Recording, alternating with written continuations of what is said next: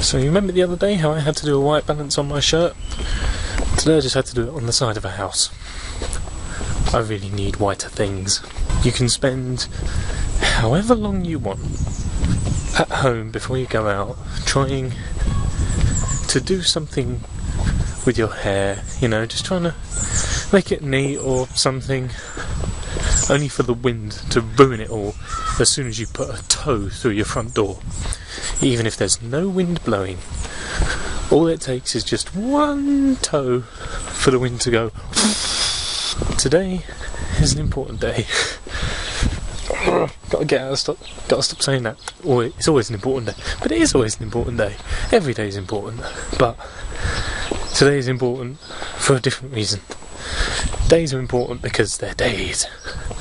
Today is important because I'm going to meet Liam. Why am I going to meet Liam? Because tonight, the night of today, the night at the end of today's day, tonight is an important night. And I'll tell you why. Tonight is an important night because tonight, me and Liam are going to see Jimmy Carr live on stage doing what he does best. For those of you who don't know, he is a very good, very funny, somewhat offensive stand-up comedian, and we're going to see him live and all the good stuff that comes with it. We're going to laugh, we're going to do all of that, and hopefully, I've been told that after each show he does, he hangs around afterwards to meet people and talk to people and things like that. So hopefully, we won't do what we did for the Queen and miss him. Hopefully, we can chat with him as well. There's a problem with that housing thing because they took down a phone mast that was good for giving me phone signal, and they took it down, so then I didn't get signal. Then they built a new one over the road, so then I did get signal, and then that aerial was put there illegally, so now I don't have signal anymore because there's no aerials anywhere. Sort it out, world! That was my primary school, and move out the way, tree. It's just occurred to me, it's my phone, it's just occurred to me, it's been 10 years since I left. 10 years ago I was in my final year at that school. 10 years. That's a long time. And there are so many memories in that place. Like I don't know if you can see them, one sec. Like those tall trees there, I've got memories of those. Those bushes along the old patios there, I've got memories of those. Like the big trees, it always had this really distinctive smell there, and I just used to run around there. It was like a little dirt garden. There wasn't anything special about it. It's just kind of there. And then those bushes, like I used to play this game where people would kind of stand in front of them, and then someone else would go in and then jump out and push like the person. And I don't know, it was a great game, and I got in trouble once because the teacher caught me, so sent me to her room to go and spend the rest of playtime, you know, which I did. And then I walked out again, and then I went back into my own classroom and just kind of sat in there, pretended, you know, that I wasn't there.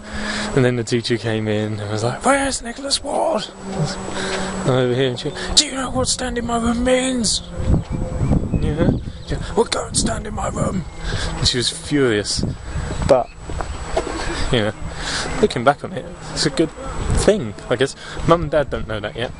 So, sorry Mum and Dad. You probably did know that actually. Mum and Dad know everything. But, yeah, it's just a load of stuff attached to these places. And like, I walk past it regularly, but it's only just occurred to me that this year it's kind of like the 10th year. Well, it's been 10 years since I left. Next time we'll do Memories of the Library. Jimmy Carr, Jimmy Carr, Jimmy Carr, Jimmy Carr, Jimmy Carr, Jimmy Carr, Jimmy Carr. Now we're going to see him. And I was going to tell you the story about Yeah, that was a the motorbike just farted. No, that was not a motorbike. That was a moped, and it was a hairdryer at that. The powered bicycle farted. Carry on. Yeah, I was saying earlier about how hopefully we're going to meet the man himself, Mr. Jimmy Carr. I've already met him, quote unquote. I've kind of met him at a petrol station. This was 4 years ago, and it was at a BP garage with a drive-through McDonald's. And me and some friends were going away for my birthday, and we'd stopped off at this garage so my dad can get some fuel. And we got out of the car just to have a little bit of a mosey around the shop. And we walked past this guy in a suit, like through the door. We walked through the door, and then the guy in the suit walked past. Didn't think of anything of it. And then, like, one of my friends has turned around and he's gone, Is that Jimmy Carr? So we turned around and we could see Jimmy Carr getting into his car. And we're like, quick, get the camera out, take a photo of Jimmy Carr. And we tried so hard, but we didn't. We got a photo of Jimmy Carr's car, but not of Jimmy Carr. Yeah, try making sense of that one. Try saying that while you're drunk. We got a photo of the car.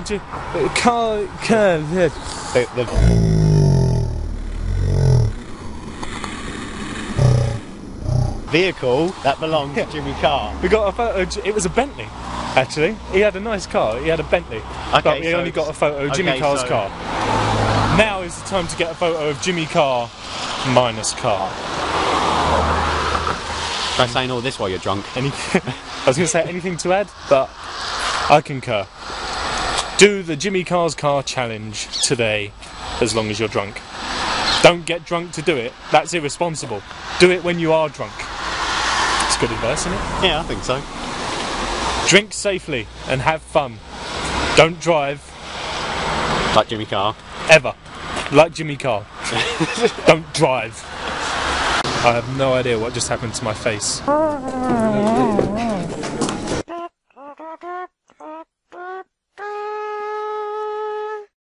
What did you do? I told Jimmy Carr about my worst present experience. My hand is really shaking. Yeah, and what was it? It was a pack of Harry Potter Christmas crackers for my birthday. And what did he call you? He called me a fucking retard. And a giant, and also a giant. Yeah.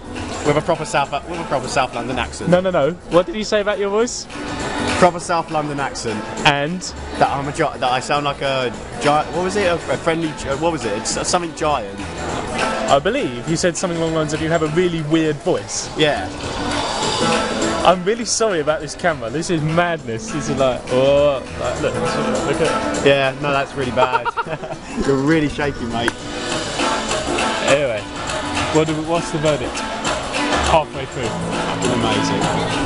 Very, very good. Where's the baby? You just had a baby. Oh my god, when do you have Got some news. I went on stage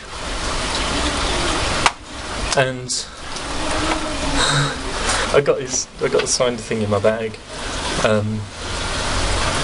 and yeah, what did I do? I went on stage. He wanted 2 people to help act in like his sitcom, and he wanted someone with acting experience and someone else to be a woman. And after much persuasion, I went for the part with acting experience because I'm an actor. And yeah, let's not forget you had to get pushed into it. Yeah, okay, I had to be coaxed, but I'm glad you did. Because I went up and got ridiculed, but that's what happens. There was no safe way to do it. Even if I'd worn something sensible, I'd have gone up and gotten it. But I went up and I played this part in the sitcom of his best friend Tony. I got to clasp his knee, held him to his knee. That's pretty cool because I had to play a man who was getting married but was having gay feelings for Jimmy Carr. And then it culminated in me singing, in me saying YMCA, the song. I was like, ah. Was I embarrassed? Yeah. Do I care? No. Basically, he's a very happy man. This more than makes up for the time I missed him in the petrol garage. And I got to keep the marshmallows he made me eat, because he made me eat like 14 marshmallows and then say and the horrifying thing is, he managed to actually fit them all in his mouth. Yeah, about 14 marshmallows. Pretty good. And then he had to spit them all out again, but that's not Hey. I kept 7 of them in my mouth. Yeah, alright. He kept 7. He spat out half of them. Yeah, look, and he got told that he could keep putting them back in the bag. Look, there's marshmallow residue on my hand.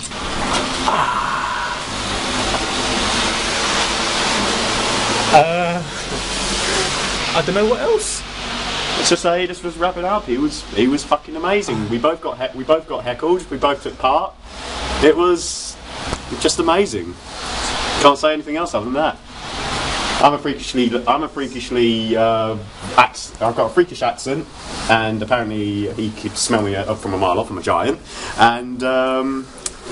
and you do a very good homosexual impersonation of the YMCA. Which I think is bloody ironic. Heterosexual, you said. There's no heterosexual YMCA ever. This, together with the Paralympics. He's ecstatic. Happiest week going. I'll just see you all in whatever the next video is. He feels like a pedo in a candy store. Not quite like that. Not that happy? I feel happy, not horny. Next time you're at the checkout and you hear the beep, boop, boop. Always remember you'll be on Supermarket Sweep, or whatever it was. Anyway, yes, I'll see you in whatever the next video is, and whenever it is.